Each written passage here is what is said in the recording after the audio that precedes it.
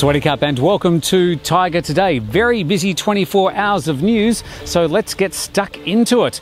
Now, there was a poll taken in the last 3 or 4 days by the Suwan Dusat poll, asking people whether they thought it was a good idea for a political party to be set up around PM Prayut for the forthcoming election. 59% of people said no, they didn't think it was a good idea. They like the idea of having more independent parties for people to vote. But 35% of people said yes, they thought it was a good idea and supported the idea of being able to vote for PM Prayut at the forthcoming elections. All right, let's go to today's other big news stories. Some numbers out for January showing that new car registrations continue to be strong, with 269,000 new cars and motorbikes added to our roads. Of these, 62% are motorbikes, 24% are sedans and 9% pickups. The Land Transport Office is also clamping down on the use of red number plates for new cars, saying new owners now only have 30 days to get their real number plates.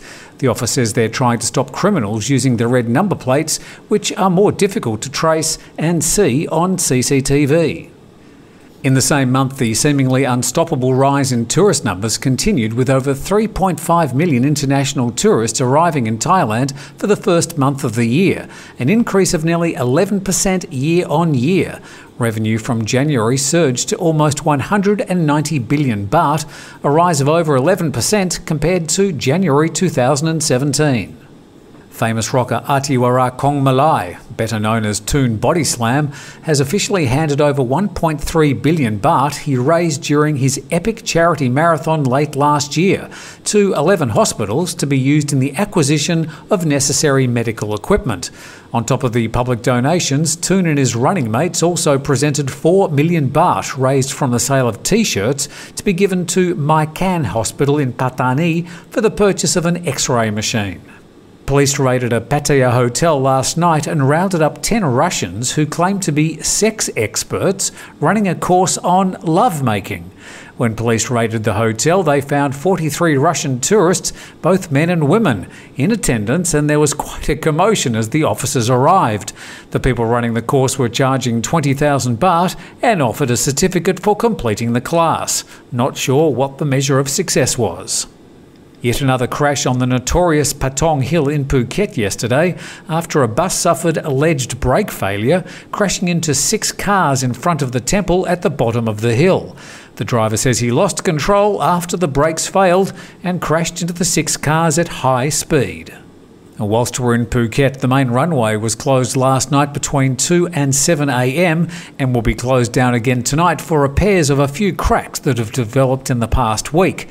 66 flights have been affected and airport officials have organised extra passenger services to allow for a few delays. And 2 thieves tried to steal an ATM by dragging it out of its housing with a pickup truck in Krabi. An ATM at SCB Bank was found damaged about 1 metre away from its housing next to the bank. CCTV cameras show 2 people tied up the ATM machine with a sling, connected it to their pickup and tried to drag the machine away. It wasn't a very good solution. They eventually fled empty-handed. Well, that's all the big news stories from the last 24 hours, with thanks to Thai Visa Property and also Central Festival Public House in Phuket. Hope you had a fantastic weekend. We'll be back with another Thaiger Today tomorrow.